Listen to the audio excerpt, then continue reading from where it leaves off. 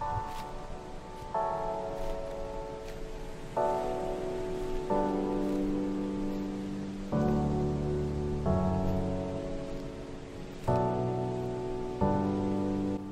day after the wedding, we woke up to a cloudy, rainy morning, which made us feel even more fortunate that our wedding day was so sunny and beautiful. So we are just about ready to head out. Pat went to pull the car around and it looks like the rain is kind of slowing down. I'm just walking through, doing my final check, making sure we didn't miss anything. This was a nice room. It's big, much bigger than our house.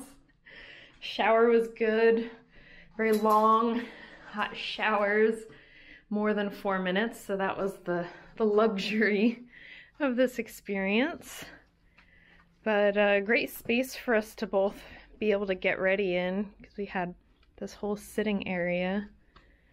And we can even see just a little bit of the ocean all the way out there.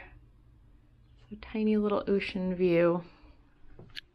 And now we are going to hit the road, and we have about a 5-hour drive to get up to Salem.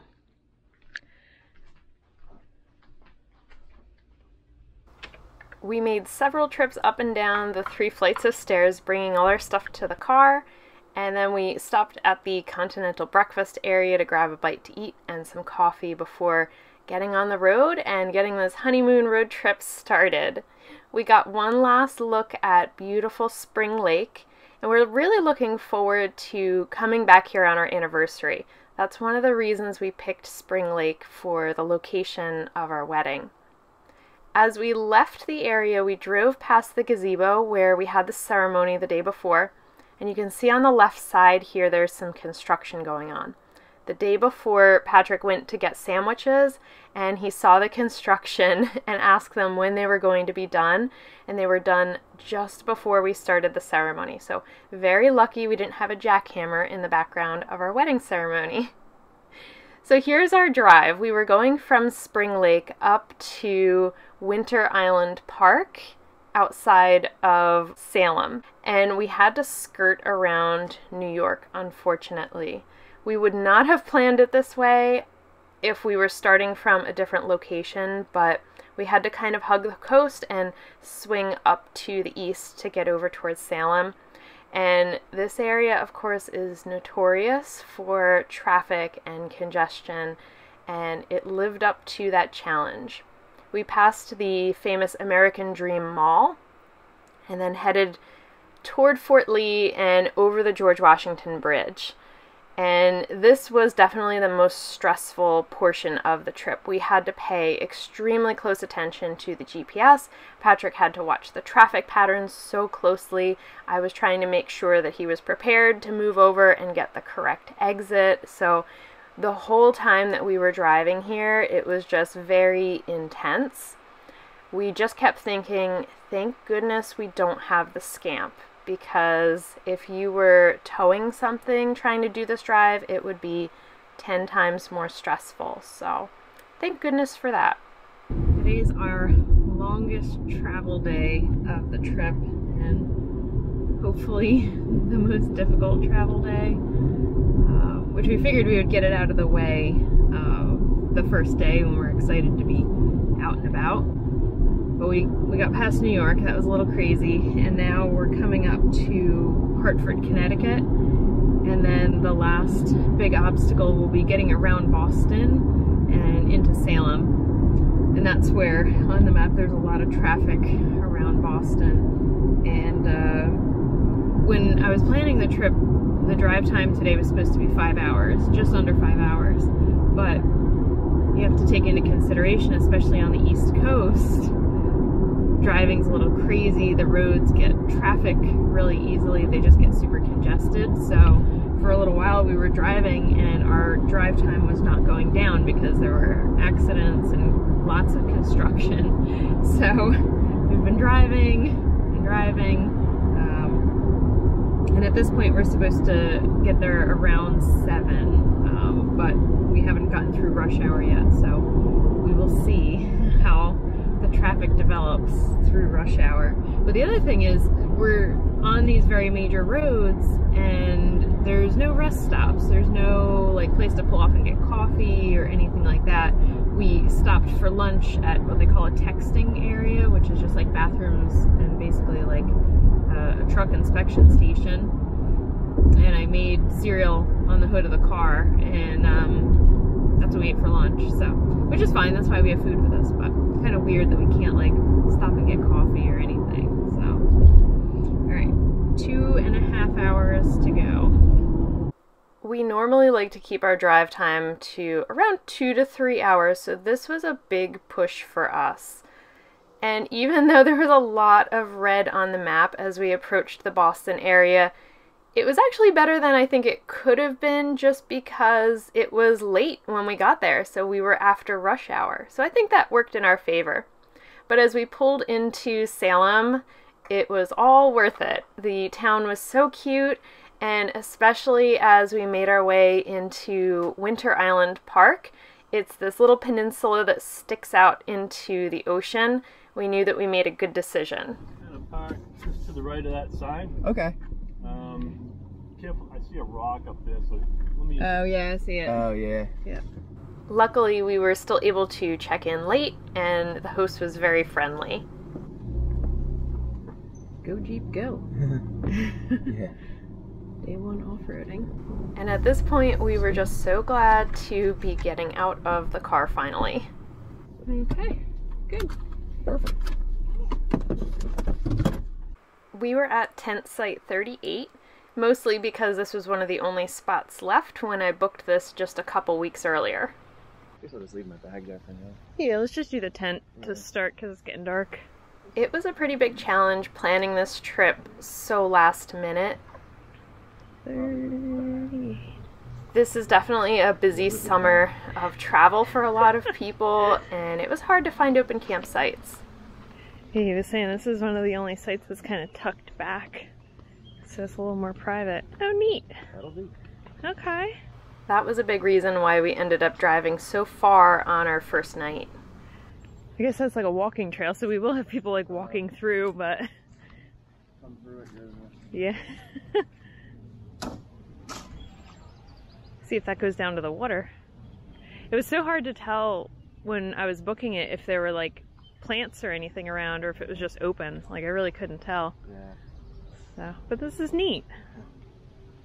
We took a quick walk down to the beach to check out the water. Pretty neat. Yeah. This was the moment when I finally felt like we were on vacation. I don't think we're swimming. We made it through the festivities of the wedding. We survived that very long and stressful drive to get up here, and now we were enjoying this beautiful rocky coastline, which was exactly what I pictured for our trip up to New England. So it finally felt like it was time to relax and settle in and enjoy. So we headed back to the campsite to get our tent set up and to settle in.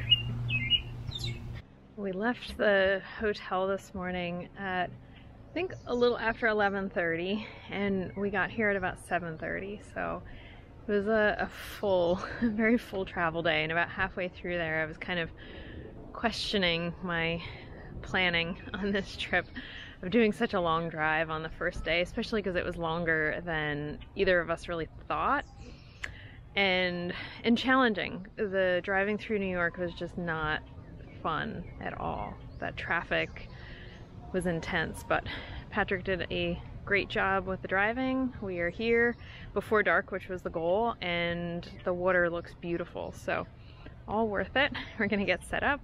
We're gonna do our official start to camping, which is usually a meal of some sort of noodles, and getting all our sleeping gear set up. So now we're like switching gears. I feel like we have to do a hard shift from wedding mode to camping and travel mode.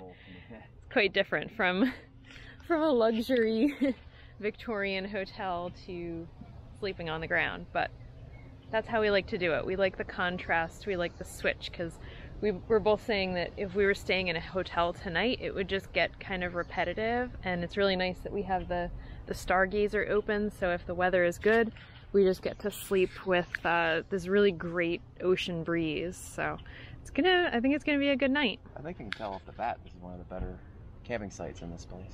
It is. He said it's the only one that is not right in the parking area. We're like tucked back a little bit, so it's nice when I pick a random number and it works out. Yeah, well, when you look at the map, it's so hard to tell what's a good site, so very nice. As we finished setting up our campsite, we were pleasantly surprised by all of the sounds of nature. We could hear the birds, and we could even hear the ocean a little bit in the background as the tide was starting to come in. But we were warned that we needed to keep an eye out for the raccoons, which are not afraid of people whatsoever.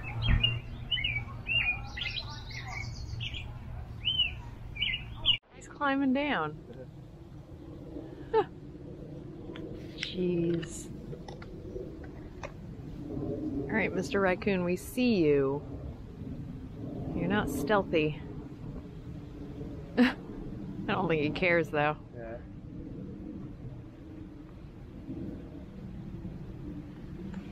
Critters are coming out. Jeez. We are really used to camping in areas that have bears, so we automatically keep a super clean campsite and put our food away immediately. So once the raccoon figured out he was not getting any free meals, he moved along without an issue. But this campground does not use animal-safe trash cans, and that's a big problem because the raccoons have gotten used to free meals and they are everywhere at night. So you definitely have to keep an eye out and always be careful of your food storage when you're camping so that you don't train the wildlife.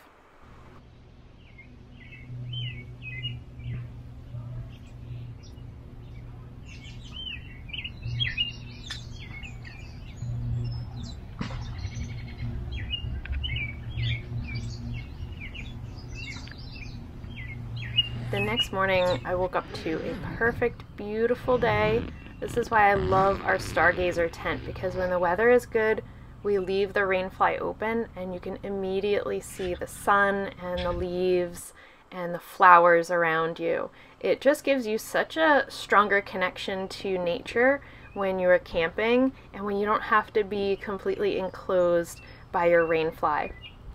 The air smelled sweet because there were so many flowers around us, but I was eager to take the very short walk from our campsite down to the waterfront. We were able to hear the ocean overnight. Anytime I woke up, I could hear the waves because we were that close and the tide was coming in. This is one of those areas that has really big tide shifts. The beach looks completely different at low tide than it does at high tide. And here you can see the rocks are still visible, so the tide has come in a little bit, but it's not all the way in.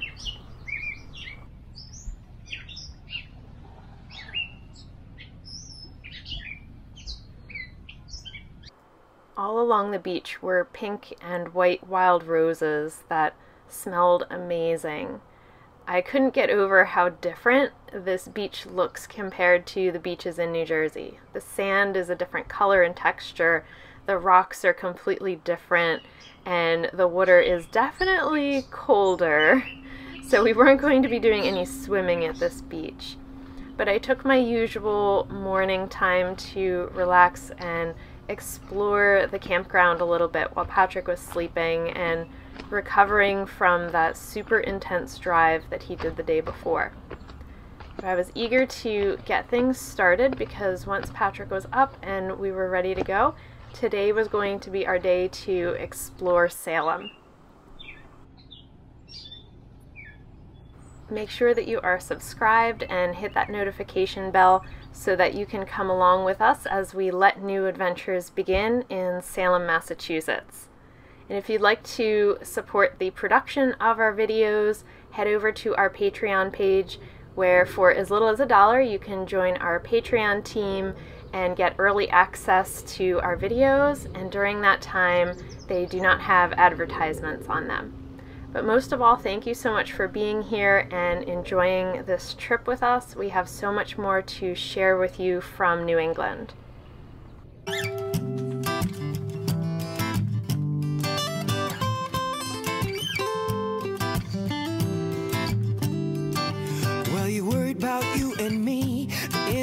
justice, the next president to be.